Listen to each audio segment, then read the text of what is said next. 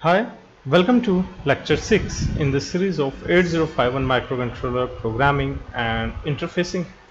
For more information, you can visit us at www.jcbrolabs.org. You can also download the necessary software required for this lecture from that website. In this video, we'll talk about pin description and output and input-output port programming, and we will have an introduction of Proteus, how to simulate the software, and a real program on real hardware. So let's start with the pin description of the 8051 microcontroller. So this is the pin description of 8051 microcontroller. So it is a 40 pin IC, or you can also use the same pin description for 8052 microcontroller. Here pin 20 and pin 40, pin 20 acts as ground and pin 40 acts as VCC. Now there are some of the necessary parts. We'll look one by one. First is this pin number 18 and 19. This pin number 18 and 19 are used to connect the oscillator, and there is a specific circuit for the oscillator to connect to the microcontroller. So we use a crystal oscillator, and our crystal oscillator can be used in the up to a range of 33 megahertz, and most of the time in most general application crystal oscillator of frequency 12 megahertz is used. So this is a crystal oscillator. We need to connect two capacitor across it in parallel, so they form an oscillator circuit, and in between this is ground, and this one shows to pin number 19 and this one goes to pin number 9. This is pin number 18 and pin number 9. So this is the crystal oscillator circuit. This is the oscillator, and the typical values of these capacitors are around 33 picofarad. So we can use 33 picofarad, 30 picofarad or 20 picofarad capacitor values which are available in the market. And this is a oscillator. So there is no positive or negative terminal in the oscillator. You can connect it either way. So this is the oscillator circuit diagram which needs to be connected if you want to create a real hardware by your own to the 8051 microcontroller. Then in all these lectures we will be discussing 89S52 microcontroller series, and the more about its pins can be discussed in the datasheet available. Now coming to the reset circuit, these are some of the important and which needs to be done if we want to create our own. So the reset circuit means whenever in this 8051 or 52 microcontroller a high pulse is sent, or this pin or 1 is applied here, the microcontroller reset means all the content register content goes to 00, its default values, and program counter turns to 00x, so it start reading the data from the starting.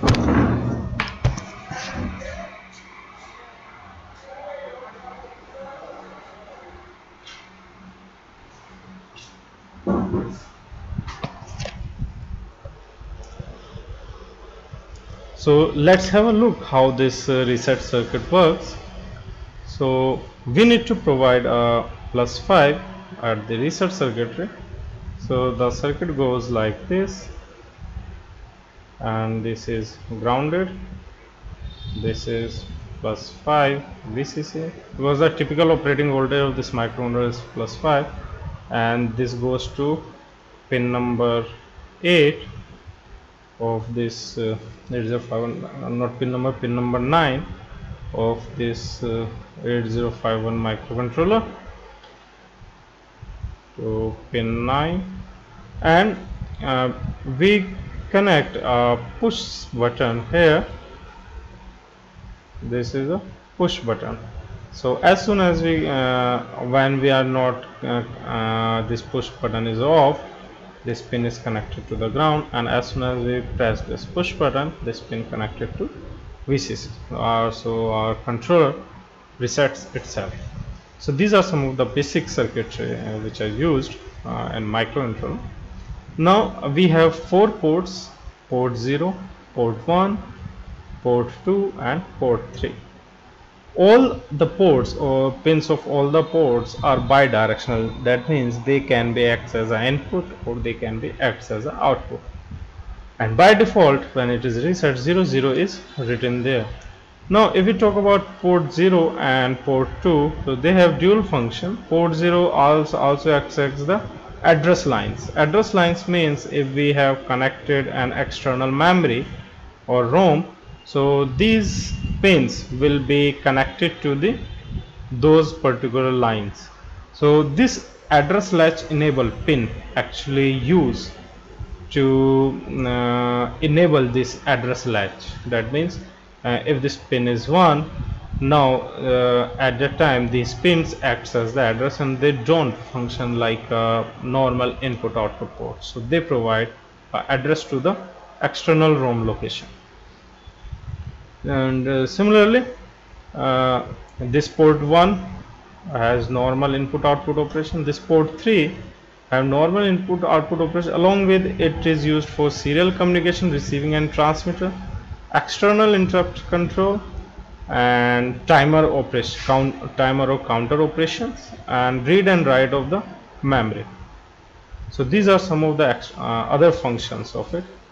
Again, if you are making your own hardware, this pin number 31 plays a critical role here. This pin number 31, if ground is connected at this pin number 31 or no voltage is connected, so by default this 8052 microcontroller reads the external memory addresses. So external ROM is accessed by the program counter. Now if this pin is set to plus VCC or our code is written inside the ROM of this 8052 microcontroller, then we need to connect a +5 supply here. So remember, if you are not using any external connected memory, you need to connect a +5 supply here, and these all other pins can be left open. So this was the brief intro of this pin description of this 8051 microcontroller. Now other than that, the next introduction was to the Protus, so we'll do it later. Now first we'll write a program and then we'll run in step by step. So let's open our key. Now we are familiar with how to provide delay, we are familiar with how to do input output programming, and most of the things are done. So now we'll do a new project. So let's first define our program objective, and then that can be further discussed. So our program objective is very simple. 8 LEDs are connected. 8 LEDs are connected to port 2. So our objective is write a program to alternate blink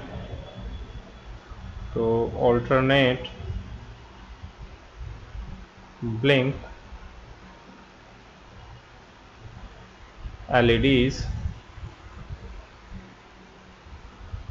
at an interval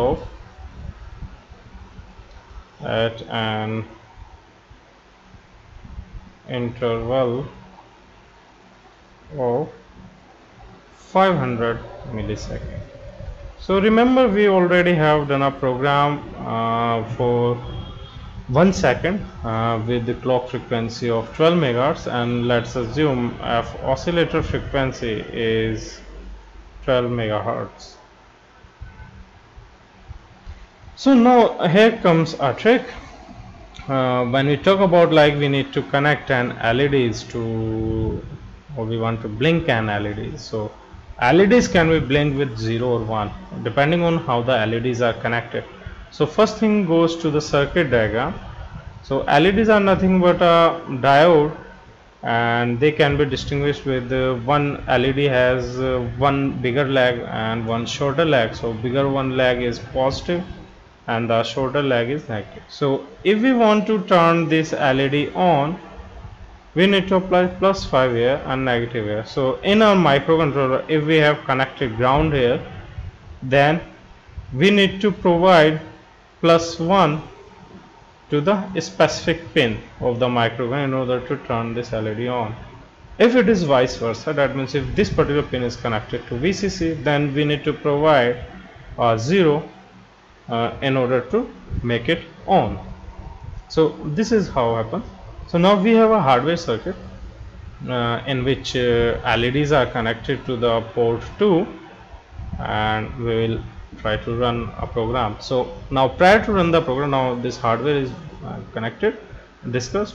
Now if you want to create by your own, so my suggestion is connect with a resistor and then put a LED and then connect to ground. So in this way it will be better, and you can use a 100 ohm resistance to any particular pin. So suppose this is the pin number 21 and you have connected 100 ohm resistor, then LED and then ground, and so you have connected 8 LEDs in series and goes up to pin number 28, and all these 8 LEDs are connected like this. And so now we need to send only 0 0 at all the pins. Now our objective is this is the hardware description. Now coming to the programming part, before programming we need to send certain data to the port. So now let's understand how to do that. We want to blink LEDs alternatively. Alternate means suppose this is the port pins 1 2 3 4 5 6 7 and 8, and this is pin number 0, pin number 1 2 3 4 5 6 and 7. So these are port 2 pins. So this is pin 0 port 2, pin 1 pin 2 and so on. Now we want to connect the LEDs alternatively. Alternatively means one is on and another one adjacent to is off, and after some time it is off and adjacent to it is on. So in other sense, we need to, if we send 0 1 0 1 0 1 and 0 1, so one LED will be on and one LED will be off, and after 500 millisecond delay, after 500 millisecond, the one which will become 0 1 0 1 0 1 0 1, and then again 500 millisecond delay. This loop will keep on repeating itself. So this is our logical flow, like how our program will go like this. So in Keil we generally write program in hexadecimal value. So its hexadecimal value will comes out to be 0xAA. As we have discussed in first class, we need to understand how to convert binary into hexadecimal and vice versa, and this will become 0x55. You can try it on your notebooks. Just to make a combination of 4, it will become 0xAA and this will become 0x55. Now we have all the required data.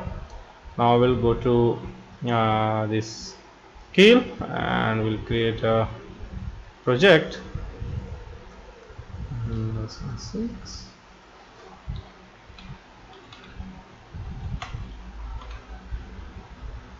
So let's create example by lesson 6 and let's select the controller 89S52. Okay, and yes, all these steps we have already discussed. Now first save it. So lesson 06 port KSM.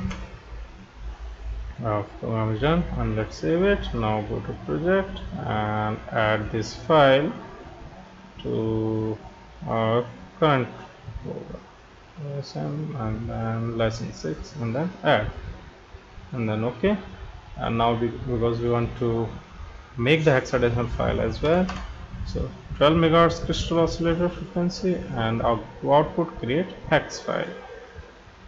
Now we are done. Now we will start writing program. So we will write org00h, and then you move. First we will transfer in accumulator 055h, and then a call delay, then move. Okay, we have not transferred it to the port. Move p2 comma a, simple move command, and then we will move a into hexadecimal 0AAH, and then move p2 comma a, and then we will again call delay, and we want to repeat this small portion again and again. So SJMP AGAIN again, so it will go here, and this one. So now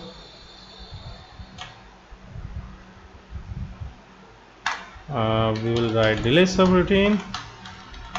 So for 500 millis, for 1 millisecond duration, we were R2 content was 8. For 500, so R2 content will be 04H, not 0H, and then it was here to move R1 comma hash 255 here 1. So if you are having some problem with this delay subroutine, refer to our previous lecture, lesson 5. For the same, in that lesson we have discussed how to provide or how to write subroutine for providing this delay. And then here, and DJ and Z R0 comma here, and then DJ and Z R1 comma here 1, and then DJ and Z R2 comma here 2, and then return, and then last end. So our program is done. Now let's see. It is compiled. Okay, it's compiled with zero error. So you can try many more other program after that. Let's now debug it prior to going into that. Okay, so because we want to see the content of P2, so let's say open port 2, and let's one by one 10101, and then delay.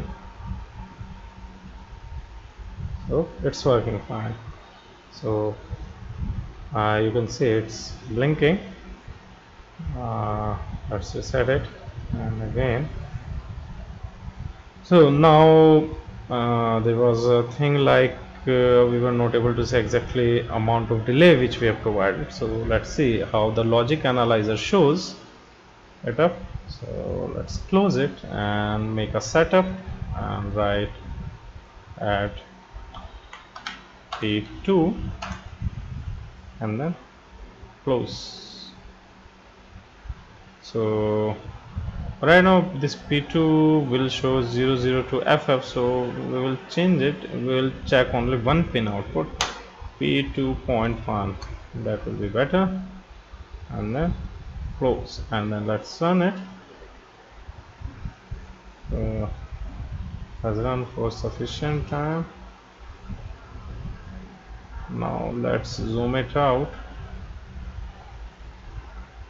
Okay, and go here. So still, yeah. So I hope this is visible to you. Let's say, okay, we can change the width of it, but we are not getting the let's change to red. Yeah, how it may be more visible to you. You can also try to change the width, how to change it. So let's see this from here to here. So yes, it is 0.5253 seconds, so nearly it is giving us a delay of 500 milliseconds. So our code is fine, as we have checked on it? No, there are several ways. Either we can directly write on the hardware, but suppose if hardware is not available to you, you can do one thing. There is a Proteus software on which you can easily simulate all the circuits which we have discussed, and you don't need to connect power supply and all those things here too. So we will have some demo, and another lecture will provide you. We'll have a complete demo circuit of the of this development board. We'll create entire development board on Proteus, and we will show you again here. So let's make it introduction. This is the user area, and just click on this P icon and search 89C51, or let's say 51. Okay, 51 is not here. C51. So it will give you this 89C51 series IC. Basically, in performance wise, both the IC are same. Now we have connected these LEDs to this port 2. So what we'll do, we'll search for LEDs,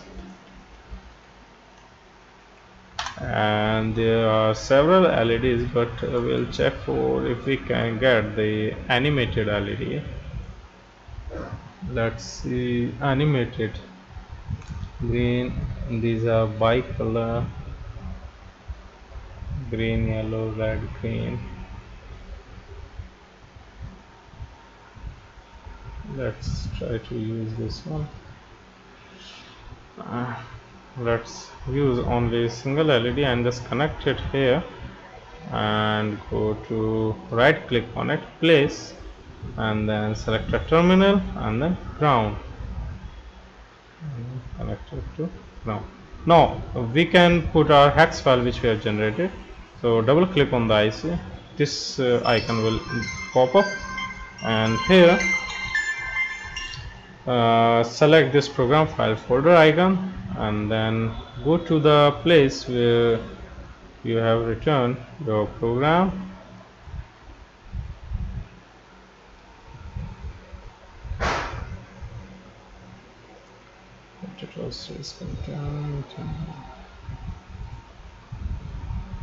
Here it is. Open it, and then OK. Now just press this button. Yes, so it is blinking red. From here you can also see all the LEDs are blinking. Now stop it and try to make it, let's say we connect more LEDs here. So let's copy it. Let's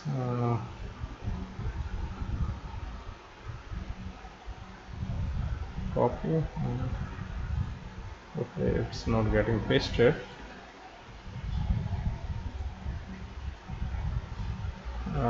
Go into place and component mode from libraries, cancel. Okay, it's not getting, so type again LED and use animated LED red, and then OK. So we are using some of the LEDs so we can get a feeling. Okay, so connect it, simple connect it. So these are some of the pins here, and rest of the pins can be connected to ground. So you can make a better. Right now we are just for learning purpose, and then hit run. So at a time 2 LEDs are blinking. So if you not have any hardware, so you can also simulate your program whether it is correct or not on Proteus as well. So let's stop it and now go to our real hardware. So because everyone wants to burn your program on real hardware, so there is a catch in real hardware as well. Generally the programmer which are required to program an 8051 IC or 89S51 IC, those are not generally available. So what we have done, we have created a small circuit as you can see here. Okay, so Yeah, this is the Arduino board, and this is our normal 8051 development programs, and this is at 9S52 IC, and these are the LEDs. So in this development program all the pins are freely available, so we have connected through jumper wires. All these LEDs have been connected to the port 2. Now this Arduino board is acting as a programmer. That means we can program our 89S52 IC through Arduino board. Now in order to do that, you need to follow certain steps. So let's see them. First step is to, obviously, as soon as you will connect the Arduino board, it will start downloading some of the programs by itself. Through, if internet is on, it will download by internet on only, and you can try how to run a simple program using burn a simple program into Arduino. So first thing you need to do that, connect this program, connect the pins of this Arduino board as shown in this figure. That means pin number 2 goes to the reset, pin number 3 of the Arduino board connect it to pin number 8 of the 89S52, pin number 4 should connect to pin number 7 of 89S52, pin number 5 should go to the pin number 6 of 89S52. So in order to, if you want to make your board power up directly from Arduino, so just connect VCC of this Arduino board to the VCC of the board, or if you have connected your own, so you can take the power supply from Arduino board as well, and ground of the board to the ground of the Arduino. Now once this is done, there is a small program. All this procedure is being listed at our website at www.jcbrolabs.org in electronic component design in lesson 2. So you can also have a look from there as well. So now once that is done, there is a small program which is written and which is available on internet and on site as well for download. Just burn this program into the Arduino board. So once the uploading is done, use this particular software, this programmer software, and then this programmer software will be used to program the hex file which we have generated into the chip.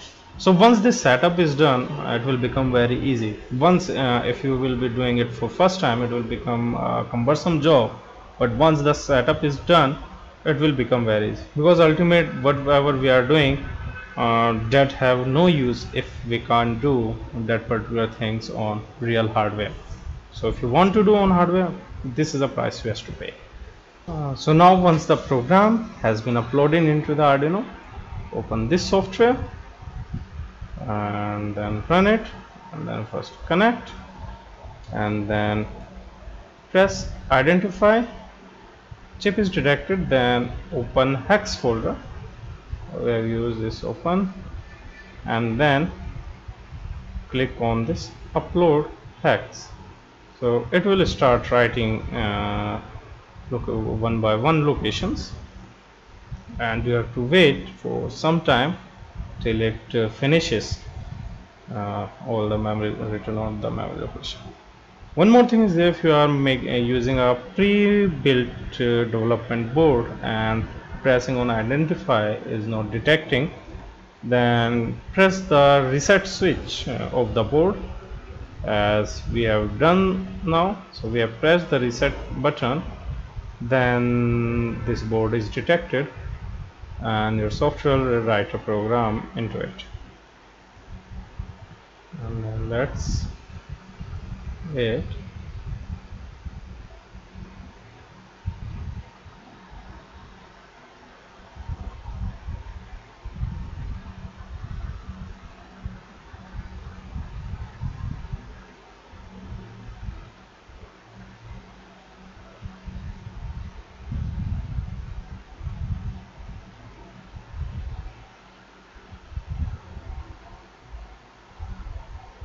It's done.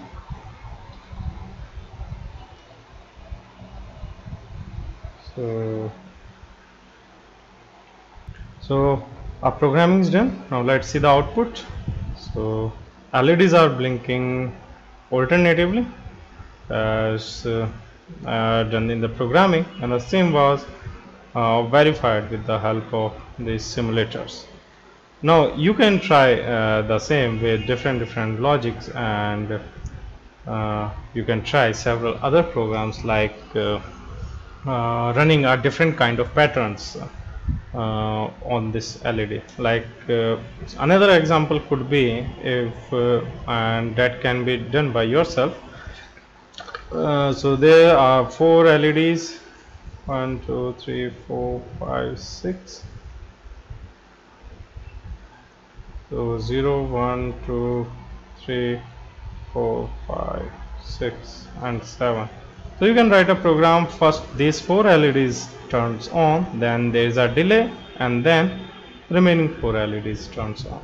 Another program could be, first this LED turns on, then these 2 LEDs, then these 3 LED turns on, and then these 4 LED turns on, and so on, and then it keeps on blinking one by one. It keeps on stopping one by one. So this program can be done, and it will also help to increase your programming skills. So you can try your programs, and if you find any difficulties in them, then you can mail us, or you can write comment below this video for the same. So I hope you understand how to write a program, how to simulate, and how to burn a real microcontroller with the help of Arduino. So that's it for this video. Thank you.